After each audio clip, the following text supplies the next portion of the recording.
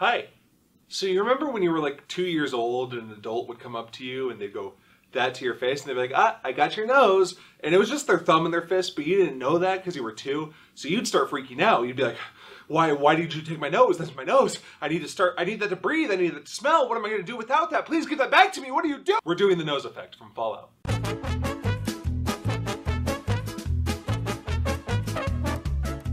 In this video, I'll be showing you how to create a CG double of your face to composite over your footage. Along the way, I'll also teach you other VFX skills like how to paint out tracking markers and how to denoise your footage. If that interests you, stick around and see how it's done. If you've seen the new Fallout show on Prime, then you've already seen this effect done on Walton Goggins as the Ghoul. He had a whole team of makeup artists help him with his effect. We're just going to do it ourselves. To do this effect, we're going to need Blender and Davinci Resolve, both of which are free. We'll also need Keen Tools' Blender plugins, GeoTracker, and FaceBuilder, also free. I'll link all of this down below in the description. Finally, we're going to need to have footage of your actor or yourself performing the motion you want to apply the effect to. I recommend filming at a high shutter speed to get as little motion blur as possible. Tracking markers aren't necessary to put on your face, but the high points of contrast can help the computer later down the line when you're motion tracking. And with all of that out of the way, let's get into the effect. We'll start off in Davinci Resolve. I've already made a new project that I've titled Ghoul VFX. In the Media tab, we'll import our footage. Next, we'll move to the Cut tab, where I'll put the footage into the timeline. My footage has come in sideways because I filmed it vertically for social media. To fix this, I will change the timeline resolution to vertical, and in the Edit page, I'll use the Transform tools to align the clip with the timeline.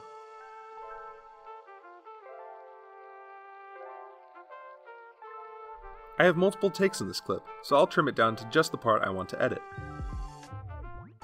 The next step is to export this entire clip as an image sequence so we can import it into Blender. To do this, go to the Delivery tab, change the format from MP4 to PNG, change the resolution to vertical, add to render queue, and then render all. If you did everything right, then your video should have exported with each frame as an individual PNG. Now we'll move from DaVinci to Blender. We'll go ahead and start a new scene, delete the default scene, and instead import a camera. Change the resolution of the camera to fit the resolution that you shot your clip at.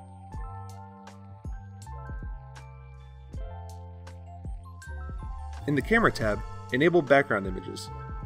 Add the image sequence that we had just created. Switch the mode from image to movie clip. And now you should have your entire video visible through your camera. Hit N on your keyboard to bring up your tools. Select the FaceBuilder tool and click Create New Head. Under the View tab, click Add Images. Click the sequence we have just imported. Hit Auto Align, and already you can see that the mesh has done a pretty good job aligning with our reference image. Click and drag the handles on the mesh to fine-tune it to your face. Back in our original camera, reposition the mesh to align with our background image. In the Tools tab, select GeoTracker and select Create New GeoTracker. For the clip, select our imported sequence and then hit Analyze Clip. This will run back and forth through the clip just to analyze every single frame.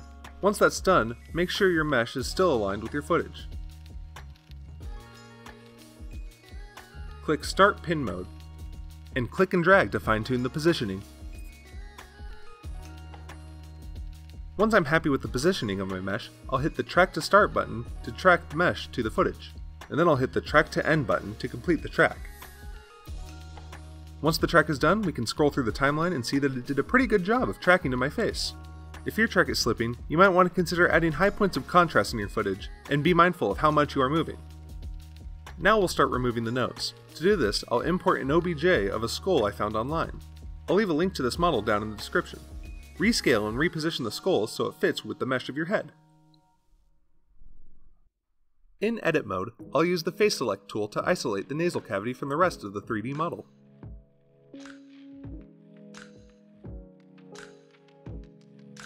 With the nasal cavity isolated, I'll reposition it to better fit with the head mesh. Back in the FaceBuilder tab, go under Model, change the topology type to Mid Poly, and deselect everything except for the upper face and the jaw. Next, we're going to duplicate this face we created. To do this, hit L to select all faces of the mesh, Shift D to duplicate, and P, separate by selection. Now we'll have a separate mesh we can use to edit. Using this new mesh we created, go into Edit mode and select all the edges surrounding the nose cavity. Right-click, and under Loop Tools, hit Relax. Loop Tools is also an add-on, but it comes pre-installed with Blender, you just need to activate it in your preferences. If necessary, select the nose cavity mesh, go into edit mode, and delete any geometry that intersects with the face. Select both the nose cavity and the face mesh and hit Ctrl J to join them into one mesh. By selecting two edges and hitting F, you can bridge faces along gaps to connect the nose to the face.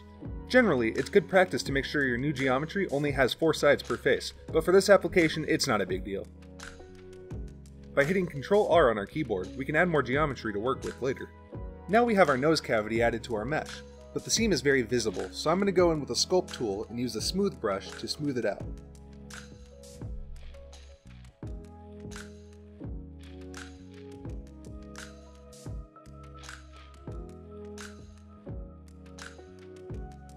At this point, you should now have a modified face mesh tracked to your footage. Our next step is giving this face some texture, so we're going to go over to the Shading tab.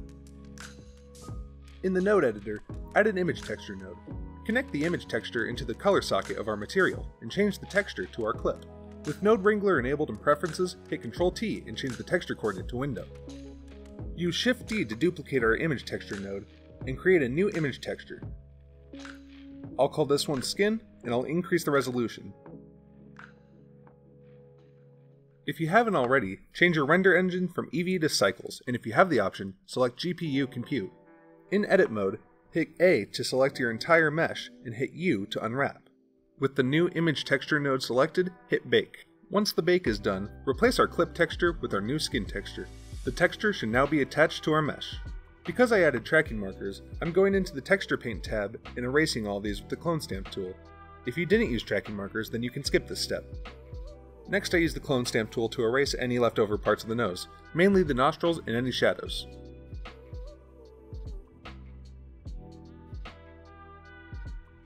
Using the same process, I'll clean up the inside of the nose.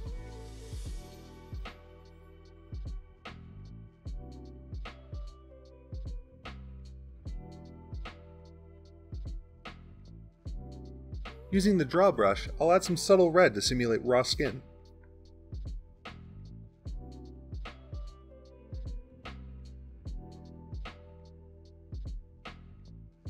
Now our face is ready to render. Using area lights and an HDRI, I do my best to match the lighting of my footage.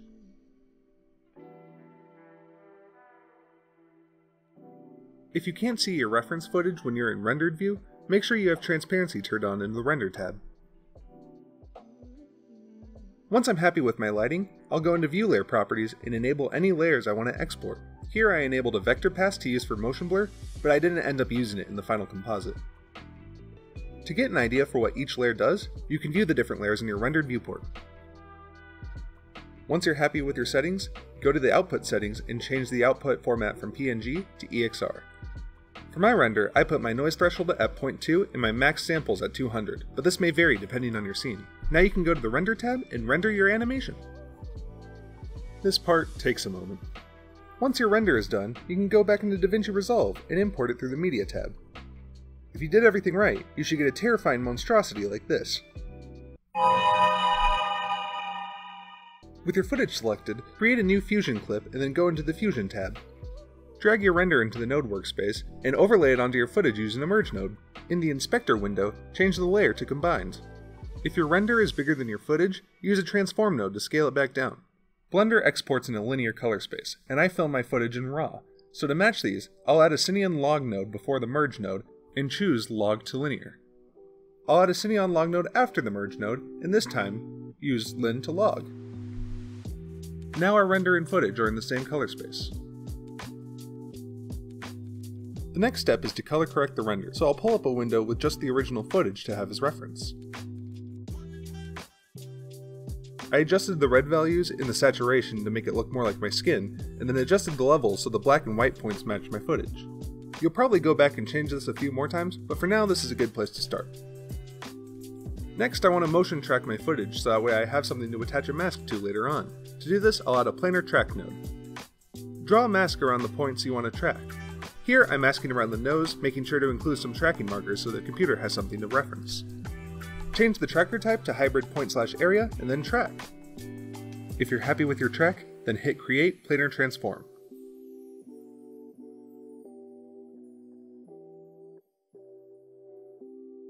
This will create a new node. Now we can disconnect the planar tracking node. With the merge node selected, create a new polygon mask and mask around the nose in your render. I accidentally put the mask directly on the render node, so I'll just copy and paste this. Use the soften edge slider to blend the seams.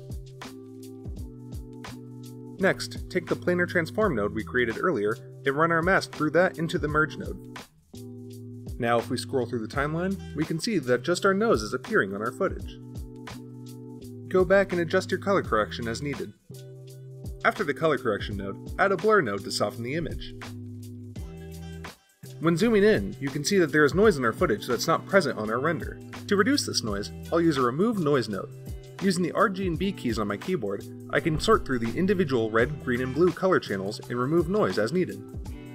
Next, I'll put a film grade node right before the media out node. This will bring noise back into the footage, but also put it on our rendered layer, further cementing the realism. You can mess around with the strength and texture of the film grain, but I'm pretty happy with the default settings. At this point, if you don't have tracking markers on your footage, then you're done. If you do have tracking markers in your footage, I'll show you how to paint those out real quick. The first step is to plug your footage into a tracker node. Use the inner box to frame the marker you want to track. Use the outer box to tell the program how much area to cover when searching for this marker. Then, hit track forward. If the marker slips at all, you can pause the track and reposition it as needed. Add a paint node after the tracker node. Select the clone brush and select stroke at the top of the window. I found that increasing your brush softness can yield better results. Alt left click to determine where to clone from, and then paint over your marker. Under the modifier tab, select the paint stroke we just created. If there's a second stroke there with nothing on it, you can delete it. Under stroke controls, right click on center, connect to, tracker 1 path, position. Now your paint stroke should follow your motion track. And because the clone source changes too, your paint stroke will adjust with the lighting. Repeat this step for each tracking marker. The tracker node can store multiple tracks, but you'll need a new paint node for each marker. After painting out all the markers, this is what my footage looks like. I excluded the ones on the nose because those will be covered by the CG nose. And after a final color grade, this is what my shot looks like.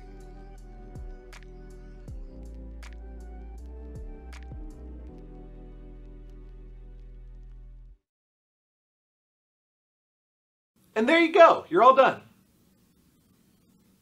Bye.